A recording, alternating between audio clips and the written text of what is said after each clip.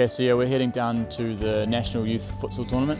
It's put on by New Zealand Football, and we're sending 2 girls teams in under 15s and under 19s, and 3 boys teams in under 14s and under 16s and under 19s. Well, yeah, we've been training as a team for like once a week, every week for quite a while now, so we should be looking good for the tournament. We've got a couple of new players in, so it's just getting the bonding going between the team and the players, and yeah, hopefully we're all set for the tournament. I mean, we're obviously going to look to do well. We want to be in the top area, you know. Just going to try to play positive and just go positive, keep the ball, and yeah, just look for goals really. Yeah, it's a really good tournament. There's a lot of really good teams down there.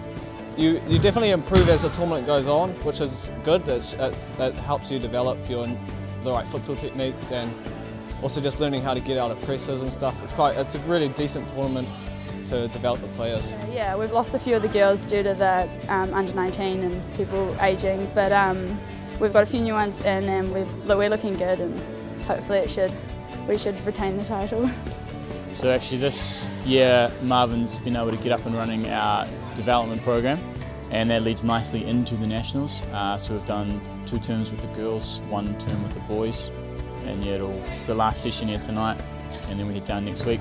So that's been really good to be able to work with teams, offer them a bit of a pathway, some specific futsal coaching, and then hopefully they take that away with them to the Nationals. A lot of us play football together, so the outdoor game, so we know each other through that, so we're sort of used to playing with each other, we know how each other plays, so that's really sort of a comfortable feeling to have in the team. But yeah, obviously having new players in the team, we have to adapt to that and play differently, but it's all looking well at the trainings. Football's usually the main sport due to there's more trainings and stuff for that during the winter season, but definitely in the off season futsal is the focus, and then futsal sort of helps in the outdoor game in terms of attacking, and we get to use those skills that we learn here with Marvin, and we get to incorporate them into our Sunday league games. It's a development process for us for sure. I mean, there's always that competition element, there's always going to be that desire to win, but it's definitely about the development.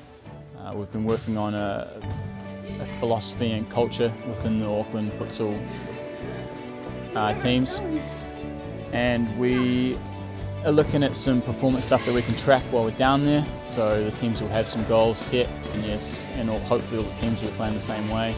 We're pretty positive. We've just been working on set pieces and mainly working on our rotations. Yeah, just keeping the ball moving, keeping a high movement rate. It really rounds out your game. Like if you're a defender, often you don't get shooting opportunities. But in futsal, everyone gets up near the goal, everyone touches the ball a lot, and it really it just gives you opportunities to practice different things you don't practice in football.